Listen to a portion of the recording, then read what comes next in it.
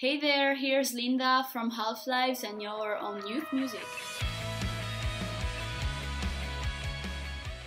During the recording process of the upcoming album that is going to be released, we noticed that our sound changed a lot, and with it, we changed a lot during this last year. We grew up both as human beings and both as musicians as well. So we took all these things and putting them all together, we decided that was the right time to actually change completely and leave the over and what was done with them on our back and take a new direction with the Halflives. So we took all these strong reasons, which to us they were really strong, to change name and became something new, both for the sound, which is quite different compared to what the over were, and both for image and I don't know, sensations, I guess. We came up with the name Halflives, which has a strong meaning. Once I was talking with a person who told me that life is half without love. And during the days when we were deciding the new name, I came up again with this conversation that I had. I told to the guys the name that I was thinking about, which was Halflives. They all liked it, they liked the meaning, so we went for it. Our main influences, especially for this last album, are 30 Seconds to Mars, since Always and Forever. We even made a cover of them, of The Kill, back when we had name over. Bring Me the Horizon, their latest record, That's a Spirit, really inspired us, and I guess even other 1 billion bands on this planet, because it was really a good record. Sleeping with Sirens and Paris, they're really cool. The response of Mayday actually was really good. We've been really surprised about how it went. I mean, fans react really well to the change of sound, and nothing. I really hope that they will really like what we're going to release next. Actually, Mayday was the best song that could link what the Overwear and what the Halflives are.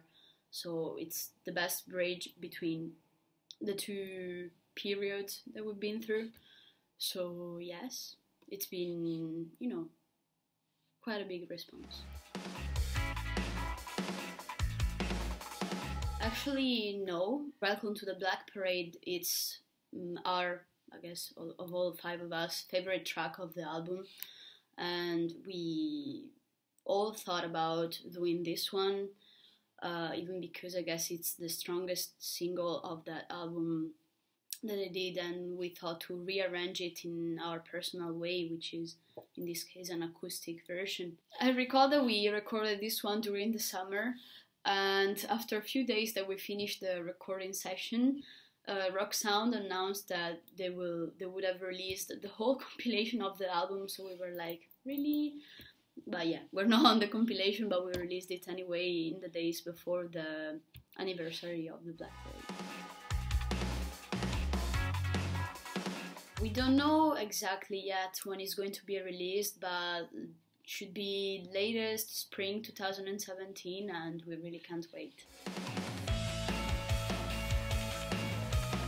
A label that I really like is Fearless. They released many bands that I'm a fan of, and I see them as a really active label that, do things for their bands, so why not them? My dream tour would be a kind of European version of the Warped Tour, which doesn't exist, but would be really cool if one day they will make it, do it. And would be nice if in there will be both underground bands and already confirmed bands. Would be pretty rad, so why not? I hope one day they will make it. Our producer is called Francesco Cattitti. He's Italian, you can hear it by the name, like us. And yeah, he produced, mixed, and mastered the whole record, both this one that is about to be released and both the other. So yeah, it's always him, we like him, and we like to work with him. There's Enrico, who is a really sporty guy. He's a lot into the sport thing, so he practices Aikido. He really likes that. Me, I like to paint. I take some photos from time to time. And there's the other guitar player, Matt, who is really a lot into the country life, and he drives tractor. He's obsessed with that. I don't know why. We are leaving next week for a weekender in France and Switzerland, and we really can't wait to be on the road again, even because it's been quite some time since the name change and everything, so yeah, we can't wait.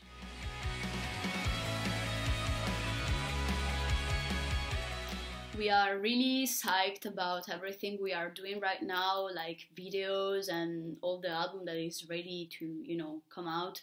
And we really can't wait to share it with you guys. So yeah, I hope you will keep on following us and you will give us your opinion as soon as you will hear and see what we're working at.